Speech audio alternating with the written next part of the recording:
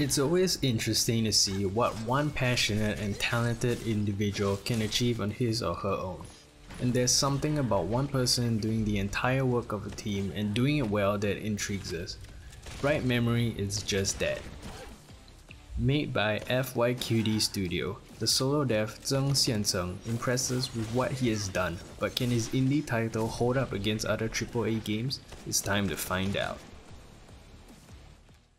In Bright Memory, you play as Shelia, a supernatural science research or SRO agent who gets transported to another world where she has to battle otherworldly creatures and also human enemies who were transported here alongside her.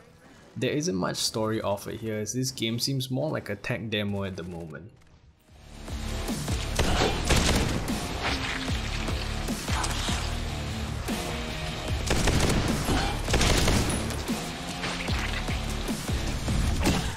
These two worlds are connected, like a pair of twins.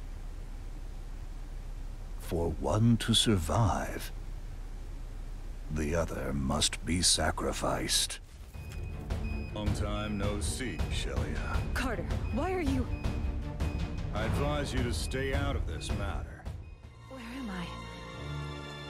How amazing.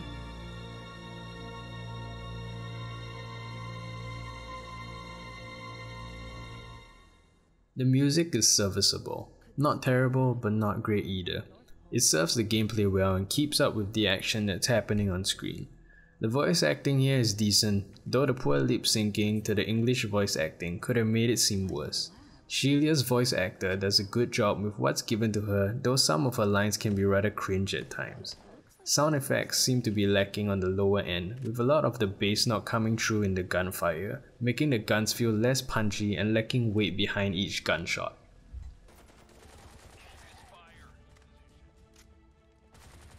It's impressive what the dev has accomplished here visually. The game looks good with character models looking like what you maybe expect from a AAA title, but some of the textures here look a little low res, almost like a smaller map was being used on some assets, making it rather jarring from the rest of the world. What's impressive here is the lighting.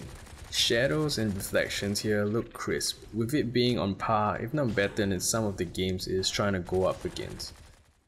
The UI on the other hand I am not a fan of. I was playing at 4K and some of it doesn't look like it's scaled properly. The skill manual looked bland and uninspired here, which kinda brings down the overall sci-fi aesthetic that the game was trying to go for. Bright Memory's gunplay feels generic, with the guns never feeling all that impactful. There's only 3 guns on offer here, a pistol, an SMG and a shotgun. The shotgun being the best as it can fire as fast as you can click, making it almost feel like a full auto shotgun. Shelia is also equipped with a sword, though using it is a skill that has a cooldown, meaning you can't exactly spam it. And once you use the sword skill, a meter starts to deplete before it's on cooldown again. There's also an EMP blast which behaves like the pole from Mass Effect, and enemies hit by it will start floating in the air which you can shoot. Killing enemies grants EXP which can be used to unlock more skills like slowing down time and a lightning strike. All these skills are mapped to the same button as the EMP, meaning you press it once, twice or 3 times to use the desired skill, which could have felt a lot more natural if they were assigned to other buttons instead. Shelia also has a grapple which can be used on specific points for traversal and also for pulling herself towards enemies. To break up the action, there were 2 puzzles to solve which weren't too difficult, with one of them being just platforming to get to a switch. When it comes to boss fights, only 2 are offered here as well, though they did provide some challenge. Bright Memory has its fun moments, but at the end of the day, it is a tech demo which took me just an hour to complete. It's impressive with what this dev was able to come up with on his own, but it is hard to recommend. Even though it's $10, it's hard to say it's worth even that.